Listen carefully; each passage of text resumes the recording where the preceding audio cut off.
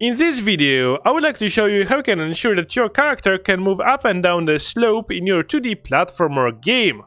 Hi, I'm Peter, and welcome to Sunny Valley Studio Tutorials. This tutorial is about a character that uses dynamic rigid body 2D for its movement system, and this solution will work for this kind of setup. If you have a kinematic rigid body, I will post a link in the description to a different tutorial that can help you out.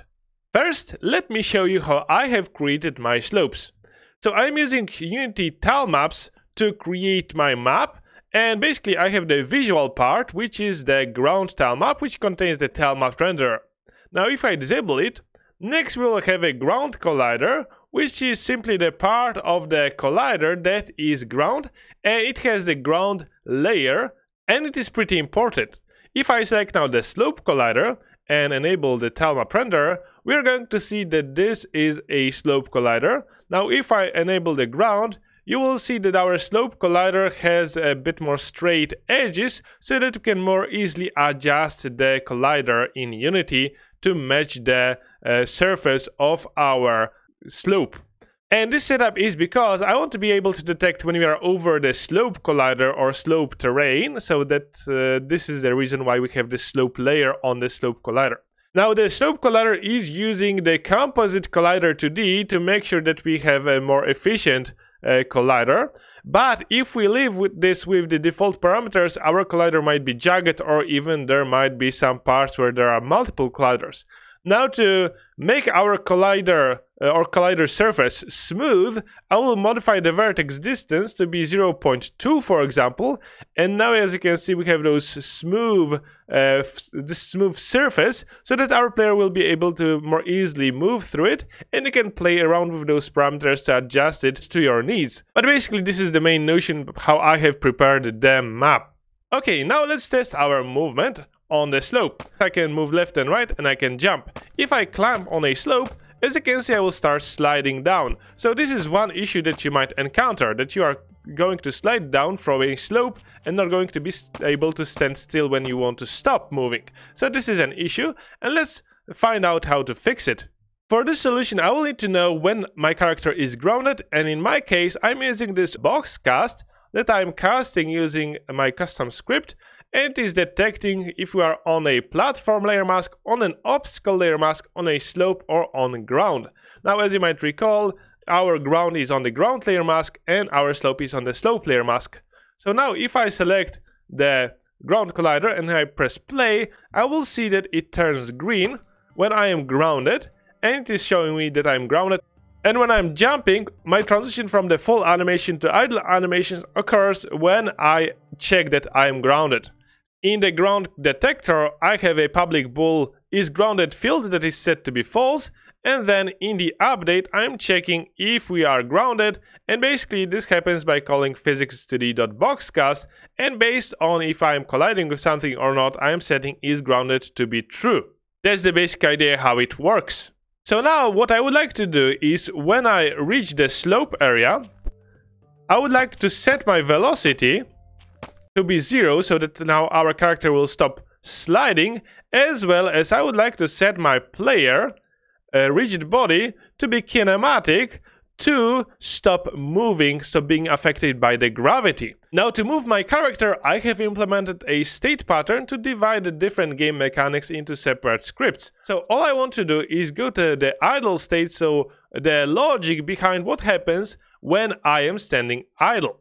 And what happens here is, when I am grounded, I want to set the velocity to be vector2.0. So this is when I am idle.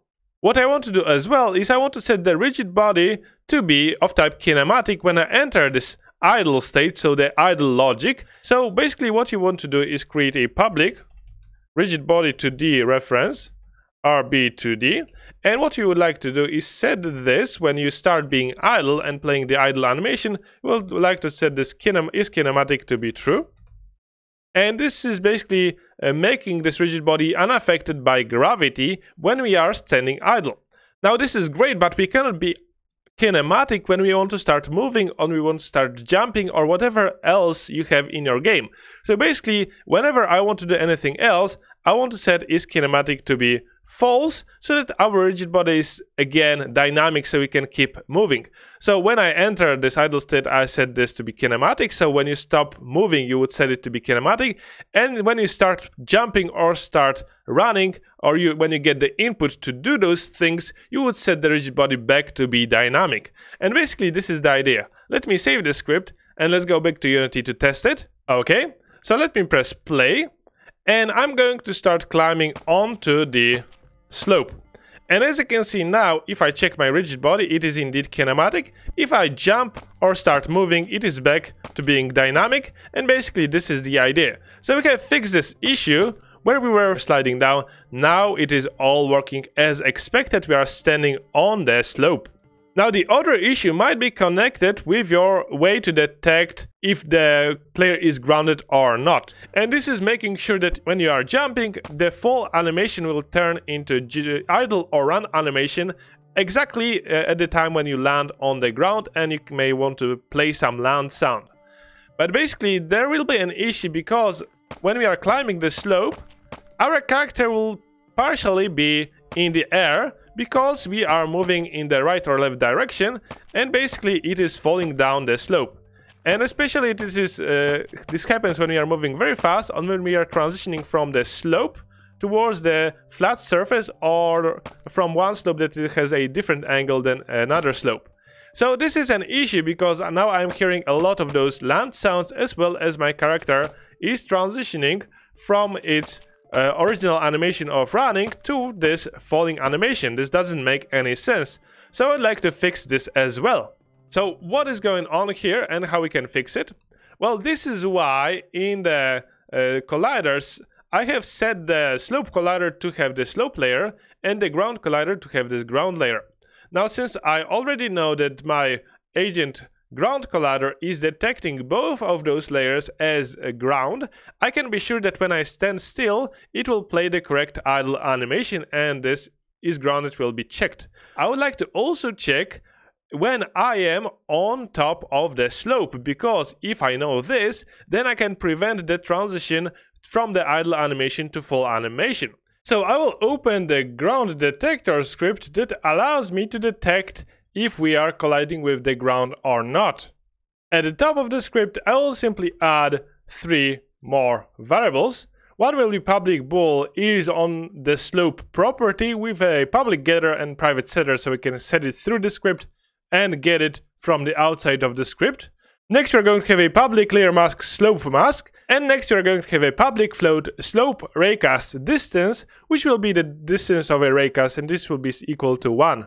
Next, what I will do is find the method that performs the check if we are grounded, and I'm going to add here the code that our on the slope is equal to physics2d.raycast, and I will pass the center point of the raycast, so this is the origin.